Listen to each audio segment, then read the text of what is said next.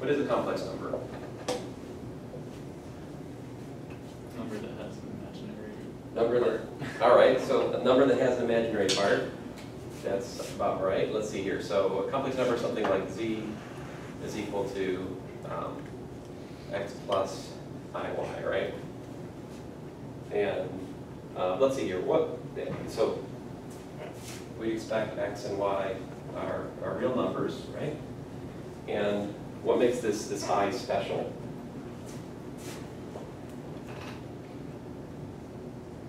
So before 1777, when Euler invented this notation, people used square root of -1 for this. And basically because we have I squared is equal to -1, right? So, all right, well, but how do they work? So you have two of them, dw, let's say z times w. And let's suppose z is x plus iy, and let's suppose z is a plus iv, right? How do you multiply them? Well, basically just like normal, right? So you have xa plus ixb plus iya plus I squared times y8, right? Now, we can regroup this, right? We can put the so-called real and imaginary parts separately. So here's xa, and so I squared -1, so it's xa minus yb plus I times what? Xb plus ya.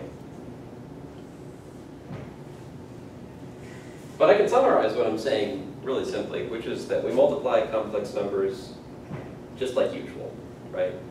The usual distributivity works. The one new wrinkle is that I squared is equal to -1, right? Now,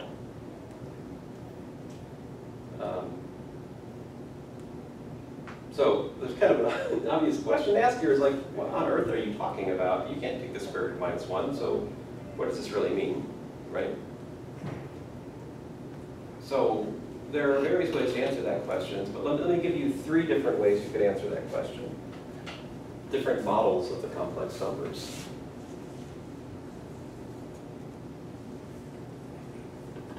So first of all, let me talk about C. Gauss. I think this is Gauss's construction. He says, well, you can look at it as it's R2 with, I'll call it star for a second here. So basically, I take x comma y and I multiply it with this star times a comma b. And how do you this newfangled multiplication? It's going to be a complex multiplication. What's the rule? It's just xa minus yb, comma what? Xb plus ya, right? You can see how Gauss came up with this, right? Well, the reason he came up with this partly is his answer to people who said, well, there's no such thing as complex numbers. You can't imagine a square root of -1, right? Gauss said, well, I can imagine the plane, and I can define this operation on the plane. That's just the sums and differences, products, right? Nothing so esoteric about that over there. And this operation on the plane produces all of the same features as this game of symbols we were playing over here. For example, if you use this viewpoint, what does I look like? Well, if you look at this, so here's 0. Well, first of all, what does 1 look like? If I look at 1 comma 0, star a comma b, what do I get?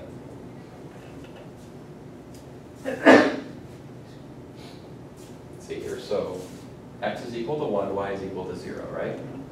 So the y terms are gone. Yeah, 8b. So 1, 0 is like 1, right? It's serving as the multiplicative identity with respect to the star operation. On the flip side, if you look at 0, 1, what happens with that? And rather than multiplying by AB, I'm going to multiply it by itself. What does that give me?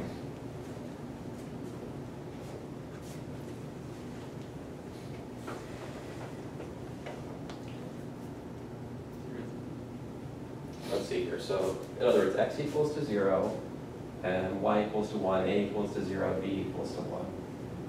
So only the term with both y and b survives. Everything else, the other three are zeros. You just get 0, minus 1, and 0.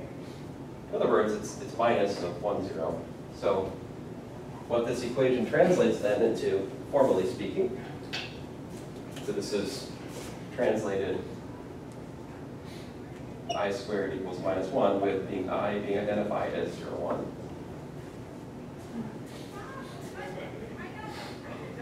So I said it's a model for C because it's one thing you could use. It's a set and an operation on the set which will formally reproduce all of this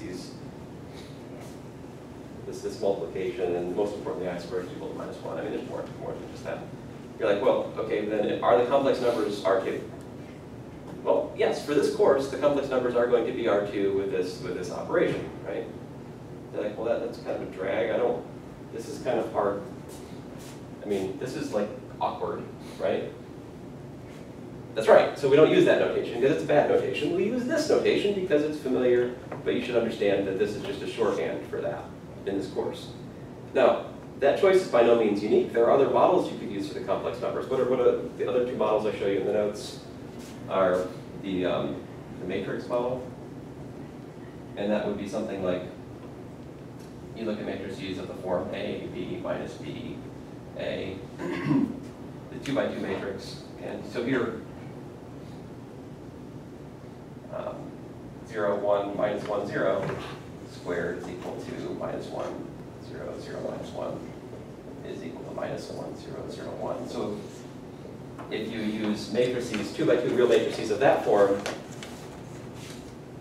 and then the operation would just be matrix multiplication in that context, then that 0, 1, minus 1, 0, that behaves like I. Yeah. So you're saying that these are models of the complex numbers in that each element of the complex numbers can be mapped to R2 using that star formula? Well, in order to make sense of what you just said, I would first have to have a definition for complex numbers. So you pick one of these models, make it your definition. You can bijectively map onto any of the other ones and preserve the multiplication, addition, and other features of complex numbers. Can we use that as our definition? What is this? It's a complex number? It's just symbols. I mean, I haven't. What does it mean to take a linear combination of x plus I, y?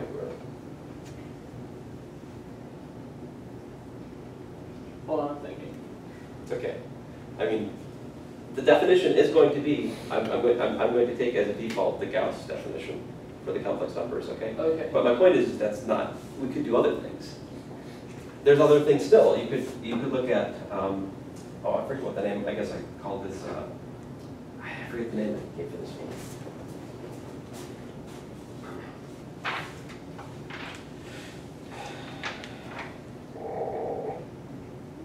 Oh, I called it C extension because this has to do with extension fields.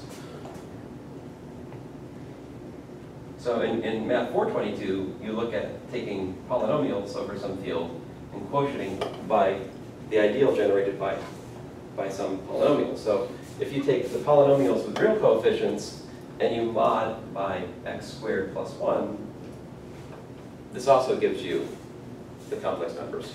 So when you work modulo an ideal, essentially what that is it's saying the thing you're quotienting by is like 0.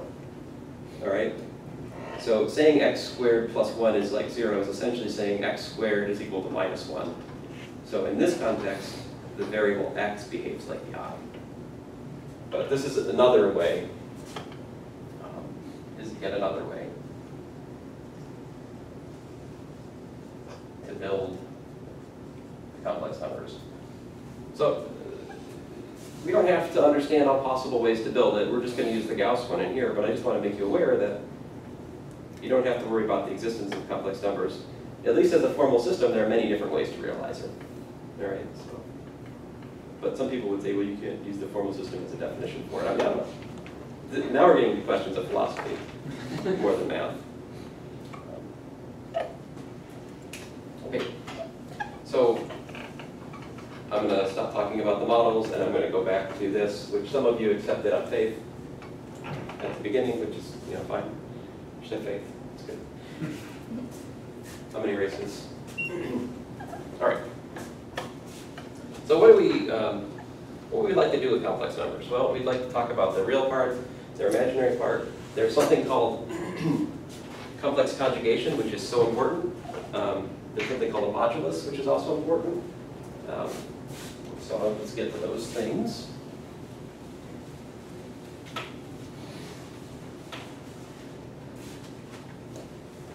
I have this at the end of section 1, but logically speaking, it kind of goes at the beginning. But I'm trying to get through it fast because I don't think it's not good to spend too much time on it. Because some of you don't really appreciate what it is I'm saying at the moment, and that's okay because it's some part philosophical. So for a complex number, z, x plus iy, where x and y are real numbers, there are actually, we have a definition.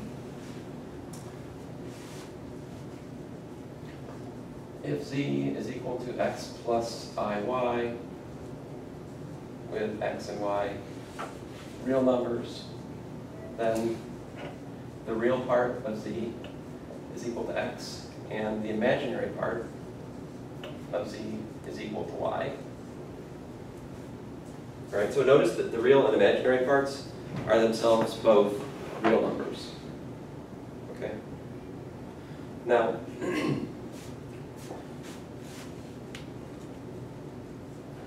another definition. We can talk about what's called complex conjugation.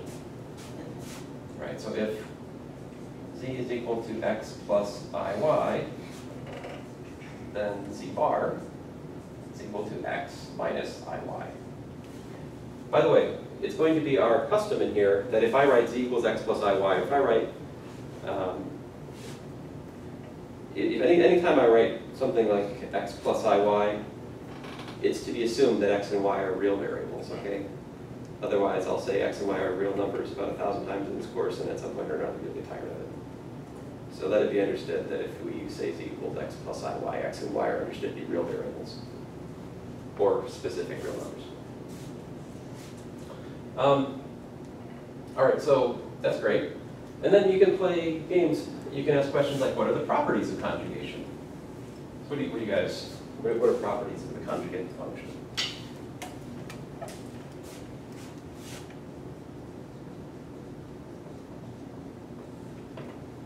How about this? Z plus W conjugate is equal to what?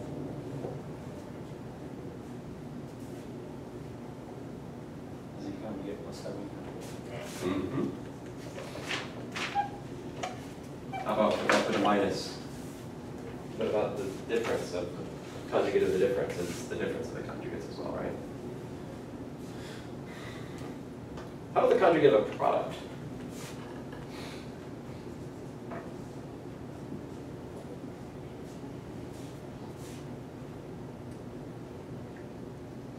Z conjugate times W conjugate. That would sure be nice, wouldn't it? And it's true. But it's not obvious that that's true, so let's prove it.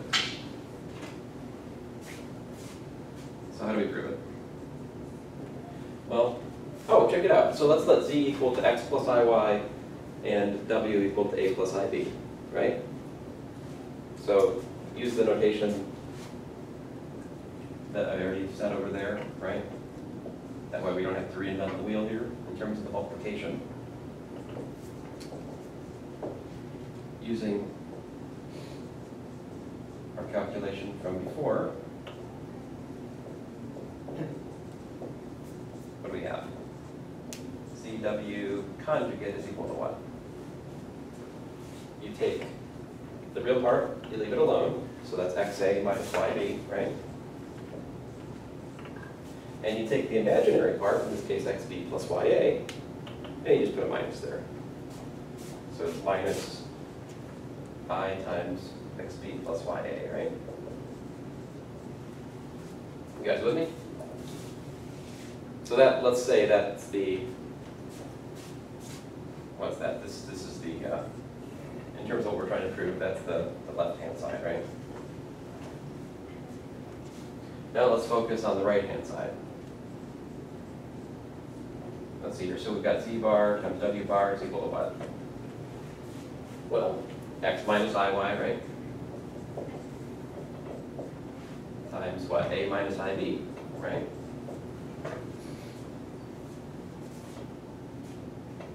And then you multiply those out like normal.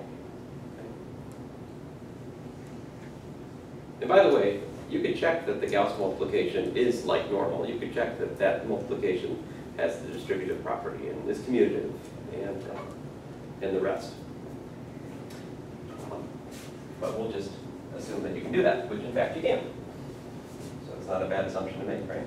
So xa, and let's see here. What's the other?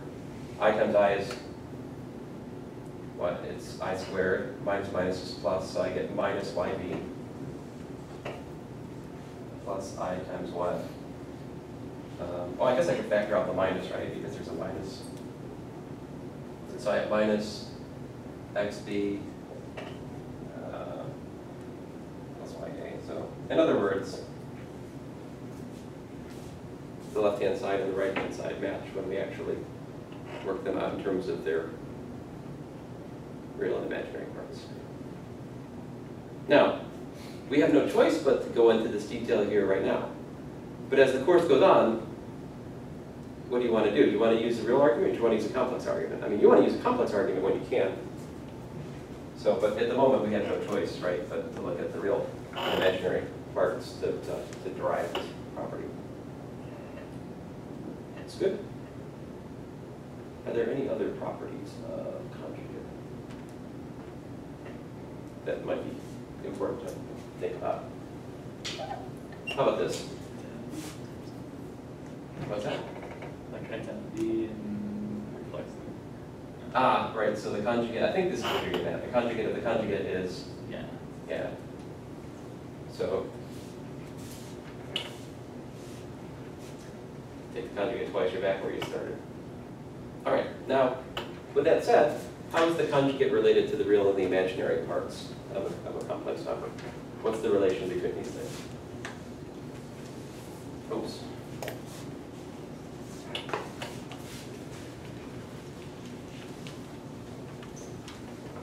Yeah, I'm sorry, I spent so long talking about the syllabus. This is way more interesting.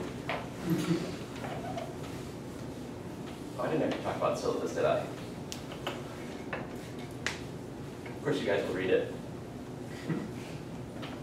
I know your life is not complete unless you know the learning outcomes for a course you're taking. I know I stay awake at night. What were the learning outcomes? Oh no. The learning outcomes again. Sorry, I'm fresh from faculty meetings. Or as my professor said, read those when you are up at night to help yourself go to bed. I memorized them every year, hoping that it'll be extra credit on the test. Very good, very good. Okay, so if we take z plus z bar, that's x plus iy plus x minus iy, what happens? Yeah, we get 2x. If we take z minus z bar, what happens?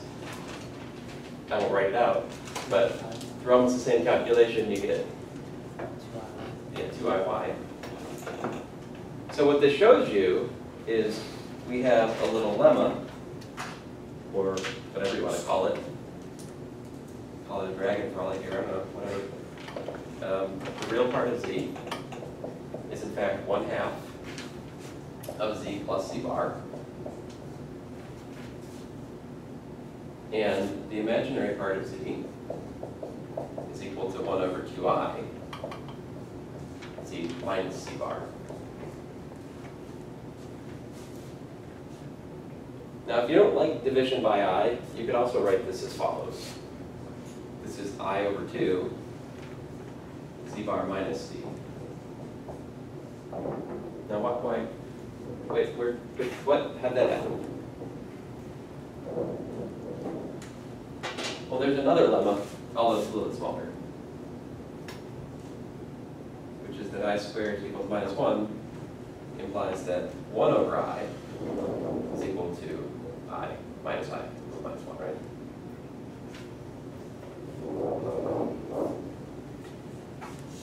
That is something we will use many, many times, right? When you flip the imaginary unit from the numerator to the denominator, you generate a minus, which is a little bit surprising, right? But actually, it's also a little bit surprising that we square a number and get a negative number, right? So we should be expecting a few surprises here and there, right? Here's one of them. So far, so good. I don't think I understood the notation. You use it up there too. What did you write? The R or something, parentheses Z, right after llama? Right, so What is z is equal to x plus iy. So we said that the real part of z was x. Oh, the real part. Yeah. Okay. And we said that Wasn't the sure what- imaginary part of z was I I. see. Okay. Yeah. So it's RE and IM. I just didn't read your handwriting. Oh, Sorry. I'm sorry. Yeah, Yeah, I got it now. I've got a fancy math fracture Right. pins in the notes that I can't reproduce on the board. Yeah. So that's what my real imaginary looks like in lecture. Okay. Now that I understand that, I'm good. Good, good. Now, there are, of course, are some surprises about how do you actually calculate the reciprocal of a complex number, right? So if the complex number has the form x plus iy, that's called the Cartesian form, right? That's kind of our go-to standard format. Sometimes I ask you to put your answers in that format, which is kind of a drag if you have something like, say, 1 over 2 plus 3i, right? If I want to put that in its Cartesian form, what I have to do is I have to multiply by the conjugate of the denominator times over the conjugate of the denominator, like so. And then what happens is you get what? You get, what happens here? I get 4, and I get plus 6i, I get minus 6i. That's no accident. The whole reason to multiply by the conjugate is that it gives you a real quantity, all right? And so I actually get 4 plus 9. So there you go, that's 2/13 minus 3/13 I. Right, so we took this, we started with, this was the given thing, I'm circling in red, right? Start with that reciprocal of a complex number, and we convert to this, the Cartesian form, by multiplying by the conjugate over the conjugate. Now that's an example, but this is something that's generically true, right? A little proposition for you. If z is not equal to 0, oh, by the way, that's kind of an important thing to put over here. Z bar equals to 0 if and only if z is equal to 0. That seems like it's worth knowing. The conjugate of a complex number is 0 only when the complex number is actually 0. So if the complex number is not 0, then 1 over z, right, is equal to what? It's equal to z bar over zz bar.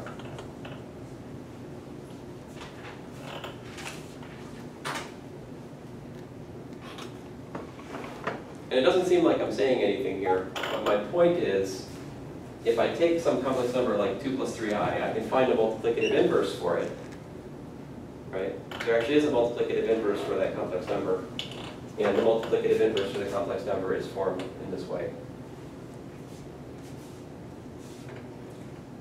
It's kind of weird that we have multiplicative inverses when you think about this from the perspective of the Gauss construction, right? I give you the vector 1, 2.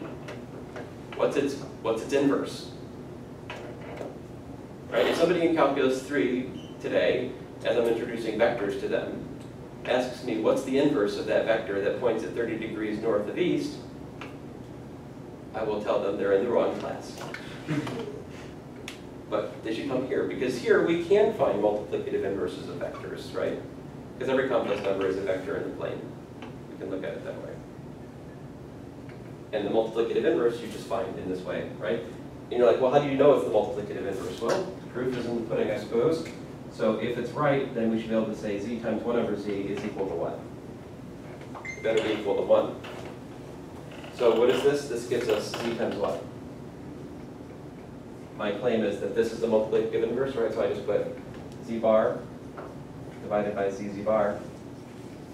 What do you get? You get z bar z over z bar. Oh, I think that maybe is another important property. But actually, that's more a property of complex numbers, that they're commutative, right? So z bar z and z bar are the same. Anyway, so they're both non-zero, so we can cancel them and get 1. So this is the proof.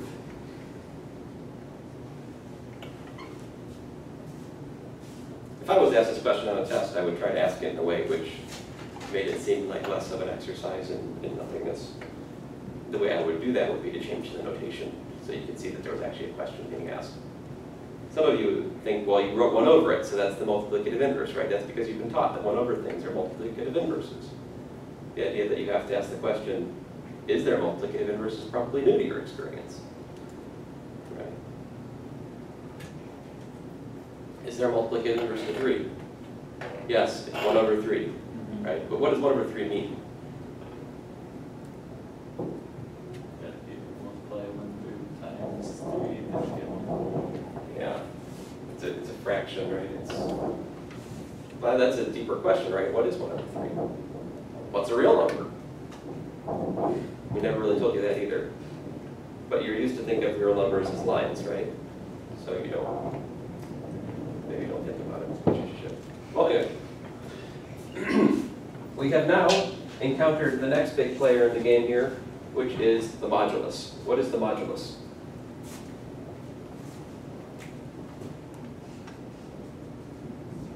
So the modulus of z, we use this. Sometimes people will call this absolute value. I don't call it absolute value. This is the modulus. It's also called the norm. It's the length of z as a vector. So it would be like the square root of x squared plus y squared, right? But that's not the best formula for it. Another way to look at that is that's the square root of z bar. Because if you calculate z bar, what do you get? Check it out. Z times z bar is equal to x squared plus y squared. Of course, we discovered that down here, right? This 2 plus 3i, if you look at it as a vector in the complex plane, so here's the real part, here's the real direction, here's the imaginary direction. 2 plus 3i is something like what? Like this. The length of that, if you go 2 over and 3 up, the length of that squared is 13. Pythagorean theorem, right? 4 squared plus 4 plus 9.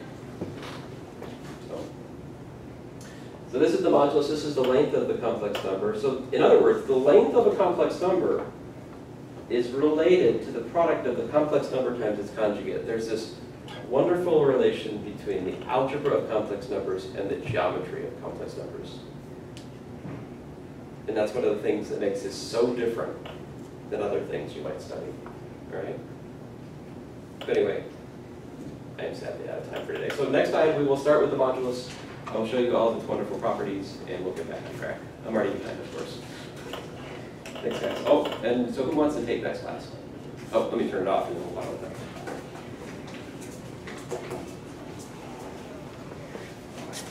Do I have a volunteer?